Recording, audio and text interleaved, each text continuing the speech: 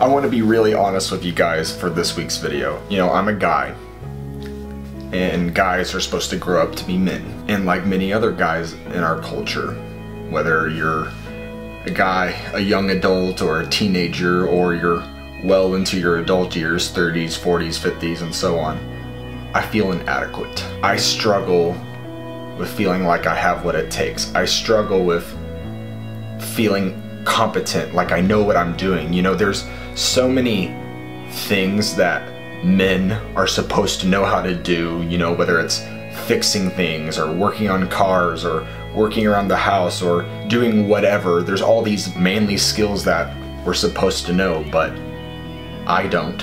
And I know that plenty of other guys don't know how to do them either. John Eldredge, he's an author that I've been reading a lot lately. He writes a lot on masculinity, and he says that the question at the core of every man's heart is wondering if he has what it takes. If he has what it takes to get the job, to fix the problem, to get the girl, to do whatever. And the truth is, most guys would answer that question no.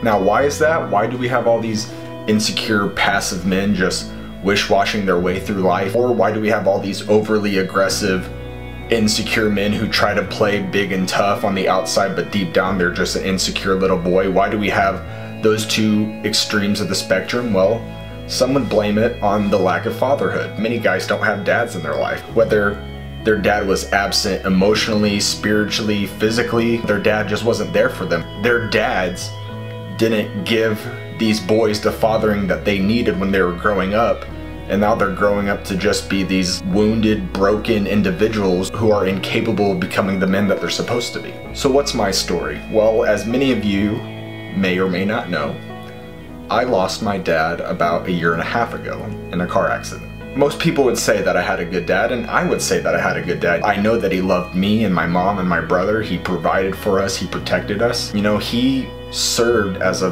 really strong foundation in my family's life. But many of these things that he knew how to do, many of these things that he was competent, I failed to learn from him. And now he's gone, he's been gone, and I struggle with feeling like I'm all on my own, that everything's on me. I struggle with feeling like I'm stupid, that I don't have what it takes, that I'm just a scared little boy who's completely all on his own, and my life's going to be horrible from this point on. You know, I struggle with thoughts that tell me that. But those thoughts that I have are not the truth. In his book, The Way of the Wild at Heart, also known as Fathered by God, if you try to find the book now, John Eldredge says this: "A good father was meant to teach us truly about our Father God, and teach us to walk with Him. For a day will come, sooner or later, when the son will no longer have his earthly father by his side, if he ever did have him there, and he must go on with God. So one way or another, our lives find their fulfillment in union with our Heavenly Father." If there's one thing that my dad did me right on, is that he taught me how to have a relationship with God. Whether you had a good dad like I did, or a bad dad, or no dad at all, our dads are gonna fail us.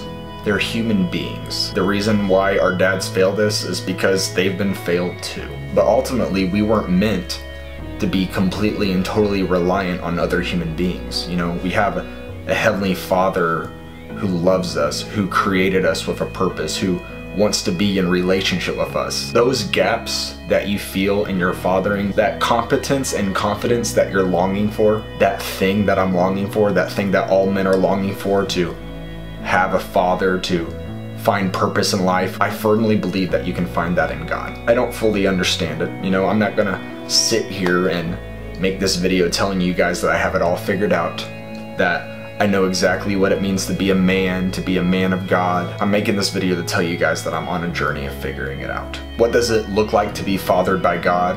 I think He teaches us in His Word. He teaches us in prayer.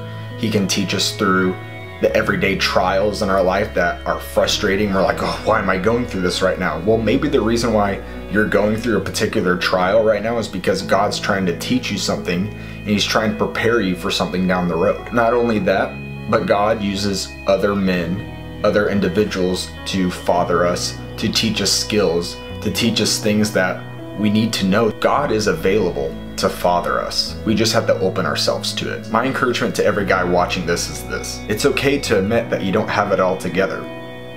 but it's not okay to stay where you are.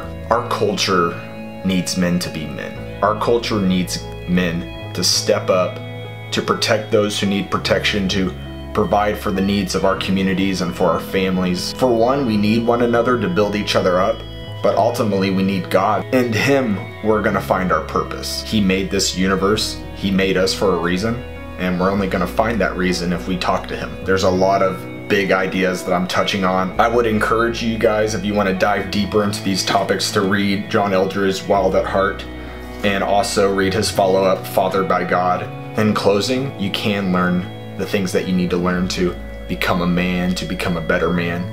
You do have a purpose in life. It just takes you going to God to find those things. There's hope, guys.